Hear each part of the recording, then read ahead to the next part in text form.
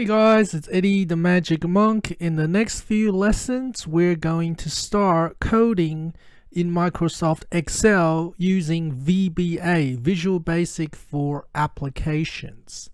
Now, the first thing you have to do in Excel before you start coding is you have to enable the Developer tab.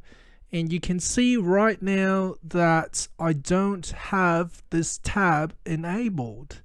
So in order to enable it, what we need to do is go to File, Options.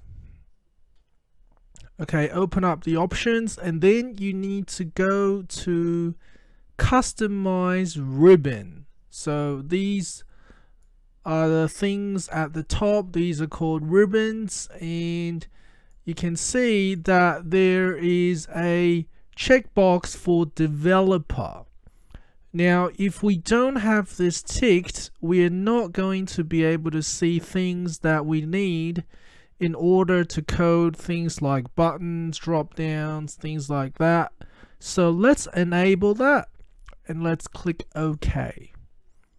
Once you have enabled it, you will see that there is a developer tab, and if you go into that, here are the things we're going to need in order to start writing code in Visual Basic for Applications.